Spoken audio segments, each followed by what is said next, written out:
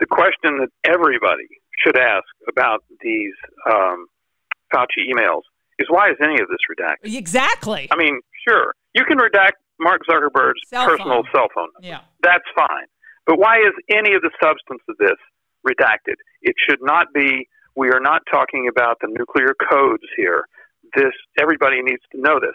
And when you talked about Zuckerberg wanting to make sure that verified and reliable information got out, I mean, those have become, in the social media world, code words for censorship. And that's exactly what was going on. And obviously, Mark Zuckerberg was not just some guy emailing Fauci with a few ideas. I've been watching TV and I have a few ideas. He was the head of this perhaps most powerful social media site in the world. No doubt. Many times a billionaire. So, of course, he gets attention paid by Dr. Fauci, who is the kind of celebrity struck in addition to his other qualities.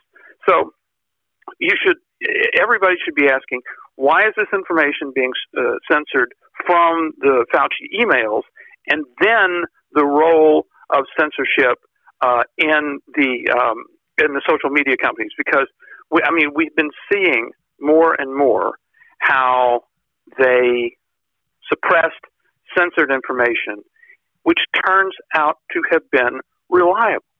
I mean, we're still getting stories, by the way, based on the Hunter Biden laptop material. Right. It's real.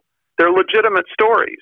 But, of course, days before the election, the social media companies, including Facebook, suppressed and censored that information on behalf of one of the candidates in a presidential race.